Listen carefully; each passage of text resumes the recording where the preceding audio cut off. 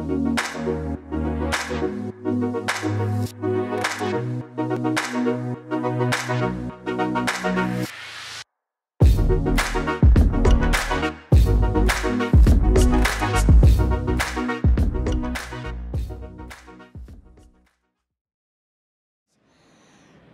up next, we have a keynote and a really exciting announcement from Billy Thalheimer, the CEO and co-founder of REGENT, the startup that is going to facilitate transportation between coastal cities. Billy? Thank you.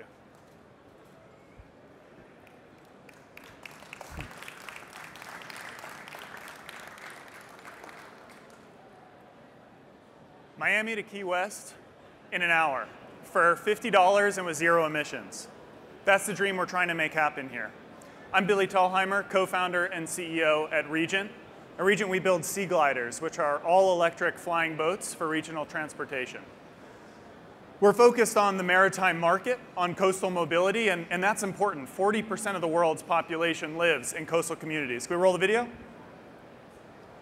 The biggest cities in America, Miami, Los Angeles, New York, Boston, all on the coast, all with tens of millions of people moving in coastal communities. We travel between these cities by airplanes today, but airplanes may be fast, but we're waiting in traffic at the airport. We're emitting tons of carbon fuels on these airplanes. There's other modes too. We can take boats between these cities, but boats are slow and have even worse emissions. We can take cars, but over hundreds of miles, we get stuck in traffic. We cause even more smog in cities. Overall, this is the kind of future that we don't want. This is the status quo today, and we're changing it. To change regional mobility, we need to go green, we need to go fast, and we need to innovate. And that's why REGENT is here. REGENT builds sea gliders, all-electric flying boats that float, foil, and fly between coastal destinations. You board them like a ferry on their hull. They rise up on hydrofoils, underwater wings to give wave tolerance in harbors. And then we take off, retracting the hydrofoil, flying on a cushion of air as we go 180 miles at 180 miles an hour with existing battery technology between coastal cities. Now, why do these vehicles make sense, especially in the context of all the solutions we see for AAM? These ground effect vehicles, sea gliders, fly in an aerodynamic phenomenon called ground effect. Ground effect is what we see pelicans flying on. It's this cushion of air flying over the surface of the water. We get aerodynamic efficiencies almost like a hovercraft, except instead of containing that pocket with a skirt, we get advantages also staying on our wings. Now, this isn't new. Actually, the Soviets pioneered this technology in the 1960s with their chronoplans, and then wing and ground vehicles, or WIGs, have iterated ever since. But no one's quite gotten it because we're obviously not flying them today. So why not? Well, there's primarily 3 problems that have affected all past ground effect vehicles. The first is wave tolerance. You can imagine ground effect vehicles like seaplanes skipping off the waves as they take off. At best, it's uncomfortable. At worst, you can't fly at all. And now I'm commuting. I want to rely on this mode of transportation. I can't get to where I want to go on time because the waves are too bad. So the solution is hydrofoils. We take hydrofoils, which have been matured on hydrofoil ferries on America's Cup racing yachts, to lift sea gliders off the water in the harbor where we need wave tolerance. So our hulls are insulated by the discomfort of the waves. We get year-round operations, and we can maneuver through harbors and then retract these hydrofoil systems and land with still high wave tolerance. The second problem is that we really just can't operate. Past ground effect vehicles cannot operate in these crowded harbors. We're taking off and landing like aircraft. We're going 100, 150 miles an hour in some of the busiest harbors in the world. That's clearly unviable, especially when you think about our markets, that the biggest cities and the most clientele have the most crowded harbors. Again, the way to solve this problem is with the hydrofoils on the sea glider. The hydrofoils, which are, again, adopted from America's Cup technology, actually have extremely high maneuverability in addition to their wave tolerance. This lets us maneuver around vessels in the crowded harbor. We get to be a boat where it makes sense to be a boat and give our customers a very pleasant experience, totally wave-tolerant ride. Now, even the hydrofoils have problems themselves. The top speed of hydrofoils is limited by a phenomenon called cavitation. The faster you go and the more lift we generate with the hydrofoil, you actually end up boiling the water around the foil, and this has led to the demise of several America's Cup racing yachts. So we need to get around this problem, and the way we do that is with a distributed electric propulsion system known as a blown wing. We distribute propulsion over the leading edge of our wing. We blow our wing so that we have high-speed air moving over the surface of the wing, and we create high-speed air and therefore high lift, even at low speeds. So now we slow down the takeoff speed onto the wing such that we can take off directly from the hydrofoil.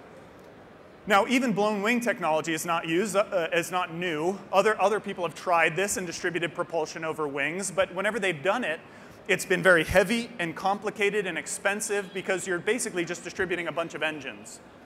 Now we have electric propulsion, and this is really the key unlock here. Now we can distribute our propulsion lightweight with low cost, few moving parts, and high redundancy just by sending multiple wires through the vehicles.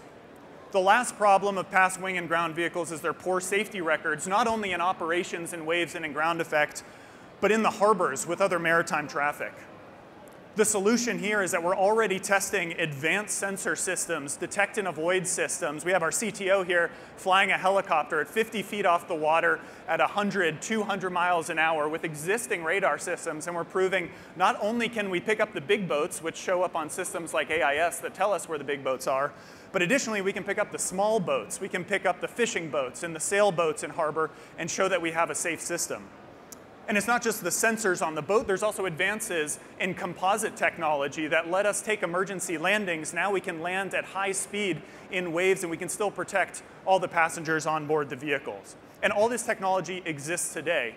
And so we think about the viability of a sea glider and how is this crazy looking thing actually going to come to market. It's actually the compilation of a bunch of technologies that exist today that we're familiar with.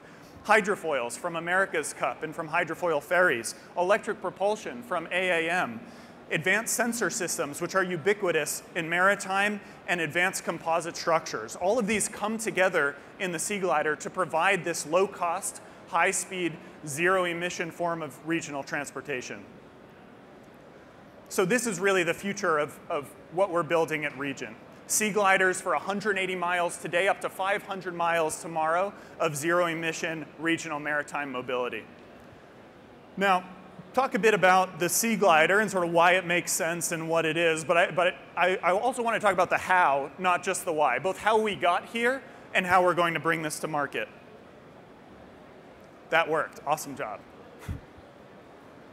So when we think about how we got here, it actually comes from my own and the founding team's background in AAM and electric aviation, really seeing two challenges with how we bring these vehicles to market. On one hand, it's the cost and duration of an FAA certification program. You look back in history, it takes $1 billion in a decade to certify a new vehicle, and that's a vehicle that doesn't fly on batteries and doesn't fly itself, so that only gets worse. In addition, we look at the range of existing battery technology in aircraft, and when we enter in all these operational realities like reserve fuel if your airport's occupied, or end-of-life batteries after 2,000 cycles, or even aircraft traffic patterns, or a headwind in one direction, all of a sudden these rosy range predictions start looking a lot less rosy. Sea gliders solve both these problems. If I can, there we go. So the first is that actually because we stay within a wingspan of the surface at all times, because we're following maritime navigational laws, we're under the jurisdiction of the Coast Guard and maritime authorities globally rather than the FAA, and we've confirmed this with both maritime aviation authorities worldwide. Now, this doesn't mean that the bar for safety is any lower. We actually have the same systems on board as a lot of AAM vehicles. We have the same safety requirements with respect to protecting the crew. But it does mean that the Maritime Certification Authority has more bandwidth, and we can move through that process more quickly with fewer resources. Additionally, when we look at that range problem, we see how an eVTOL, vertical takeoff and landing, and an eCTOL, conventional takeoff and landing system, when you enter in all those operational realities, like end-of-life batteries, like reserve fuel, actually have very poor ranges. And so sea gliders have double the range of these vehicles. Again, 180 miles with existing battery technology, because A, we fly in ground effect, we have aerodynamic efficiencies, and B, we don't have those same reserve fuel problems. We have the pullover on the side of the road option. We can land on the water and float like a boat and turn off our power systems. The other thing that sort of impedes the mass adoption of a new vehicle technology is the noise, especially when we're talking about feeding metropolitan communities and building new cities. And so noise has two sources. One is the engine, and we don't have those. And the other is propeller noise, or rotor noise, which scales to a very high power with thrust. And so if we can lower the thrust, we lower the noise. And that's exactly what we do. So you can see on this graph here, the noise as the vehicles get bigger and you carry more and more passengers, and we look at some existing vehicles like eVTOLs and helicopters and even seaplanes, the noise goes up and up and up and up, and clearly those are unviable in metropolitan environments. Sea gliders, because they're all electric and because they're highly efficient both on their foil and in ground effect, have a fraction of the noise. 12 passengers at a noise below the ambient volume in this conference. So how are we getting there? Well, we're developing a fundamentally new mode of transportation. It's not quite a boat, it's not quite a plane, it's a sea glider. And so we really need to figure out this system. We need to characterize it across all of the modes, across floating, foiling, and flying. And so we're taking a rapid prototyping approach to get there. We're starting already, and part of the announcement today was the unveiling of our first sea glider prototype, the quarter scale, which we'll go over to after this, and you can get a closer look at. From there, by 2023, we're building a full scale, 4 times the size of that vehicle, 60-foot wingspan, 12 passengers, on which we'll put real human test operators. From there, by 2025, we'll scale up to Viceroy, our first commercial product, which we already have orders from commercial customers on both the ferry side and the airline side, looking at Miami as a potential first operation point.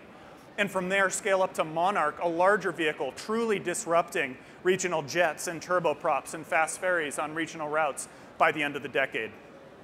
And why are customers adopting this technology?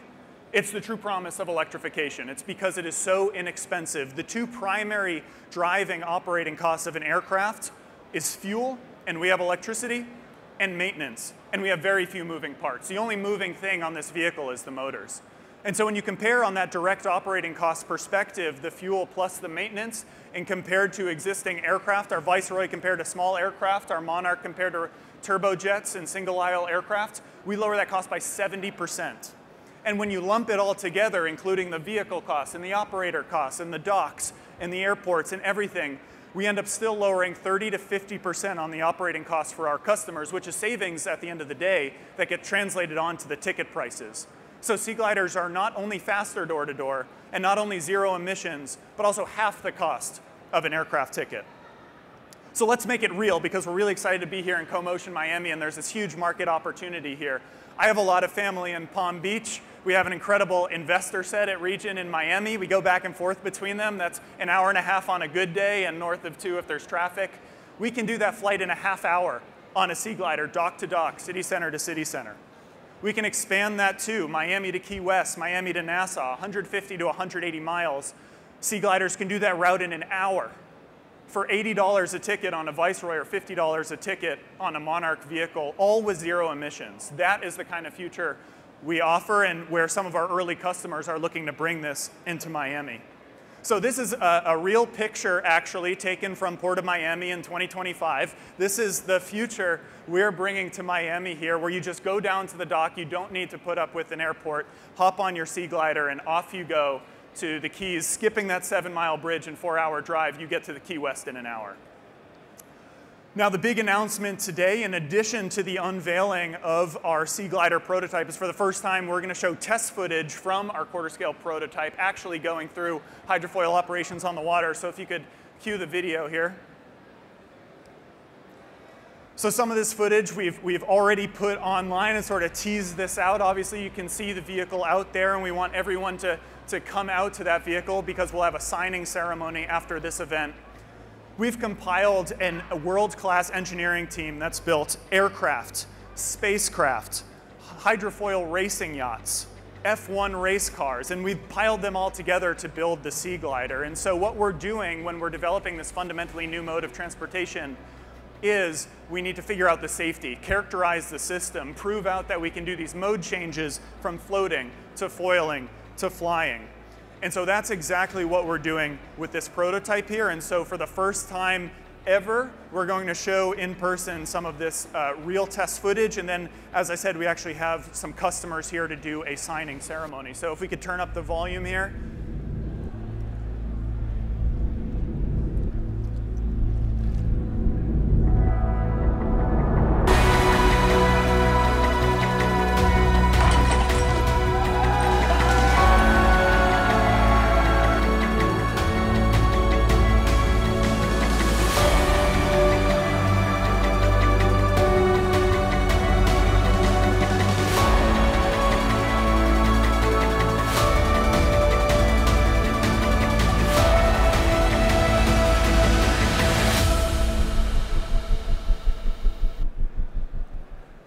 So thank you all for watching. We're incredibly excited to be here. We have one of our customers here that's placed firm deposits on Viceroys, actually all the way from New Zealand to do an in-person signing ceremony on these vehicles. So would love for everyone to follow us to our booth right there for this signing ceremony, and then would love to field your questions about both the prototype we have here and the eventual operations in the future. Again, I'm Billy Thalheimer, co-founder and CEO of REGENT. We have a lot of our incredible team here. Thank you so much.